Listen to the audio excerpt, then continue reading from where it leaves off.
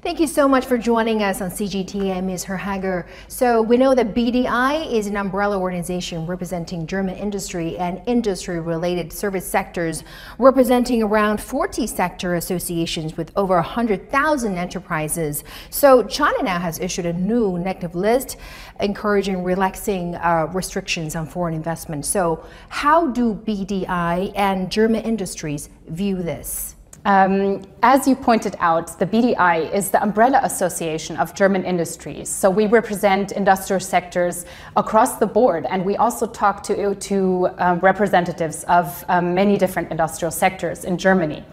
And what we are hearing is that while the opportunities of doing business in China are significant, of course, at the same time, the challenges are also becoming more important.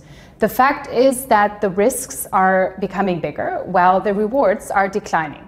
So in this challenging and complex environment, I think reducing the negative list is an important small step in the right direction. And we welcome such steps and more steps like this in future.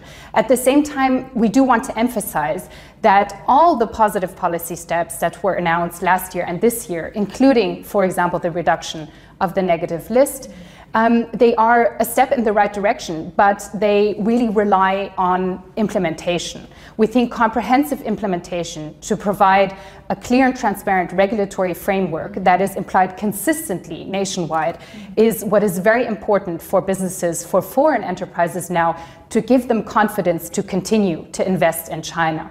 And I think that we hope the government will follow through, will follow up, will place emphasis on implementation, and therefore be able to provide opportunities, concrete opportunities that really crystallize from these announced measures.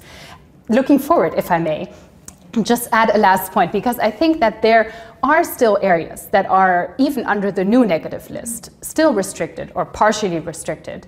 And I think that in certain areas, Germany and China could really benefit from more cooperation and from opening up these areas to foreign investment.